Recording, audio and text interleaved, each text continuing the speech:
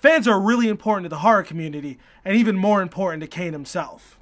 So we've met some really fantastic fans along the road while filming this, and while we don't know what's going to make it into the final cut of the film, we wanted to show you some highlights from some of the fans that we met on the road. Take a look. Kane, I know, was bullied by several, and that's the way it seems like it always is, and I was bullied by several. There's never just one person, and it just feels good to talk to someone, you know, that's been through all the same struggles, and it made me feel good when I talked to him and I told him that I'd been bullied, and he told me, he came up and gave me a hug, and we both had tears in our eyes because we could kind of understand each other. What he went through and where he's at now, it's pretty incredible. Very surprising the first time I met him that he would actually be as open to fans.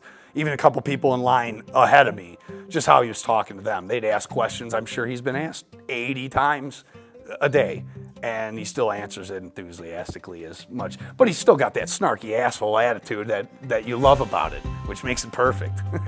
I'm here to shake the hands of a man that's killed hundreds. I thought it would be it was a lot more calming in my mind than I thought it would be, because here you have a giant horror icon who's murdered hundreds of people, and meeting him in real life, it's nice. It's calming almost to watch the movies again.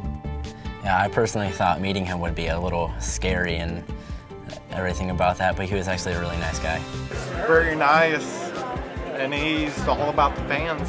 I'm getting in line to meet him just now, so I'm pretty excited about it. We're waiting 3 years for it. We only came because we knew he would be here. I have Jason from Park 7.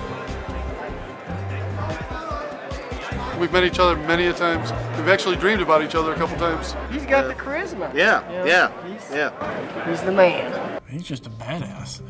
I was admiring the necklace, I was looking at it, and he's like, I want you to have this. And he took it off his neck and put it around mine. He remembered me every time, so he said, oh, hey, you know, you're the guy that can survive the choke, so I'll still choke you, even though, so like, that's cool.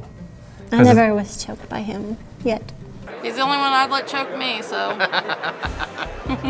You know, you see this big, strong figure, a guy that was a stunt man who became an iconic character. I never thought that he would go through the same situations that we grew up when we were kids. I think he had said he had went to like Home Depot or something and like picked up a bunch of machetes and he was signing and autographing. And it's just a story he told about walking through Home Depot with a bunch of machetes and nobody questioned him. It was really funny. He brings characters to life in horror. Do whatever you can do to become Jason again. I'm tired of this. Tired of these other people playing Jason.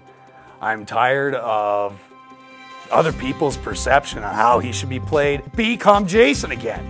Hey guys, thanks for watching the video. Please check out the links below to get to our Indiegogo page and contribute whatever you can. We really appreciate it.